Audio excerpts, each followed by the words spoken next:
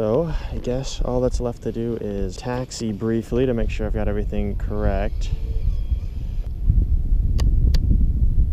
Ooh. Now, what is that all about? You gotta be kidding me.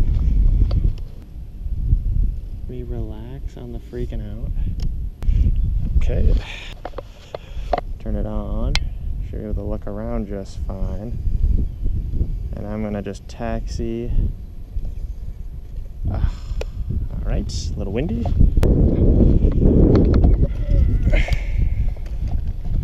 Just because of the wind. Okay, well, this wasn't a great start already. I'm just going to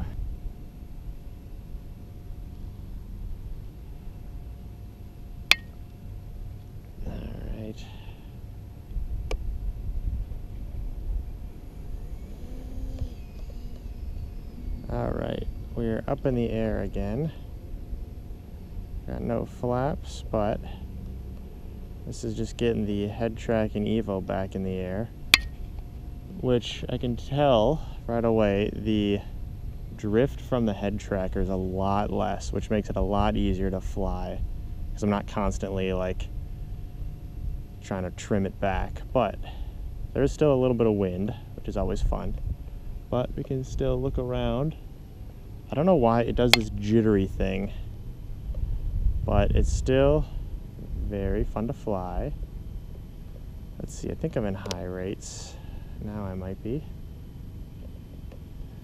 This jitter makes it awesome. If it wasn't for that jitter, I'd say this is really, really working well. Let's give it some more throttle. Let's see, what were some other issues? The flaps made it work really poorly.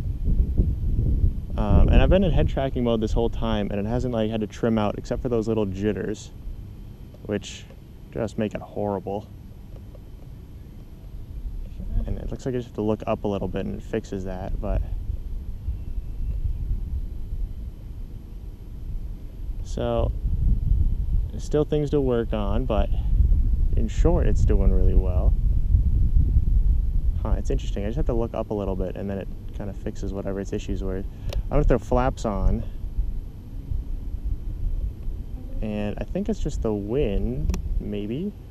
Flaps back off. I don't know. But you can look at these light posts. It is a little bit windy. I will screenshot and show what the radar has. Maybe it's something not flying it quite right. Got the jitters.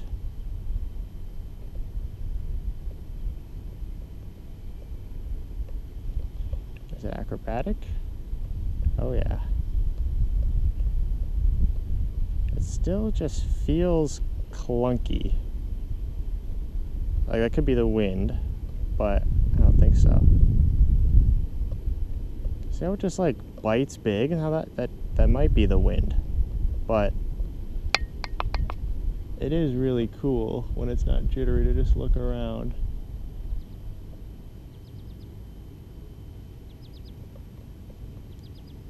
Make sure I've always got enough throttle. Try to fly by a home base here.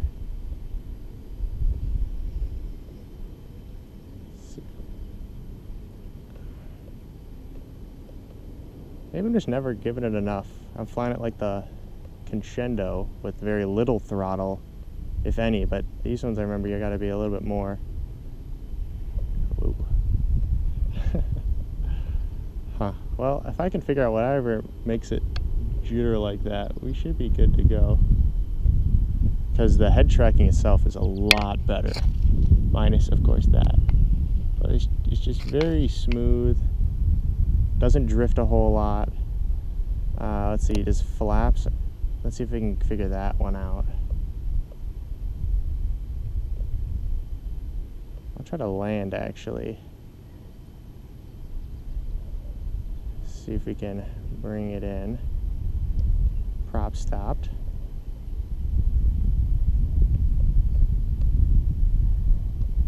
Let's actually, where's the wind going? Wind feels like it's at my face, so like I should land facing this way if possible.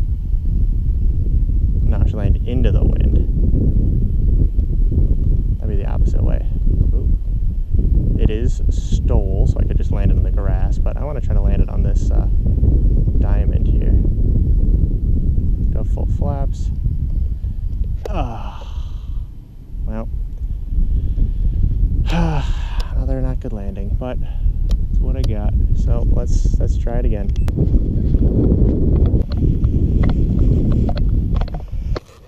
Let's see. Good news is it doesn't look like there's any damage other than just the top lid fell out. And if it wasn't for this little shaking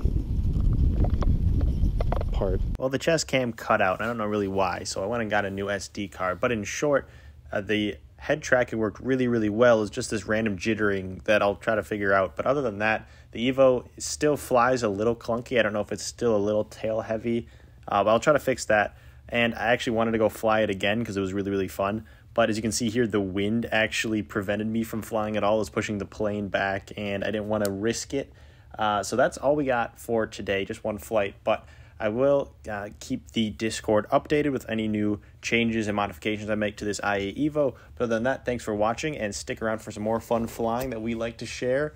Yeah, thanks for watching.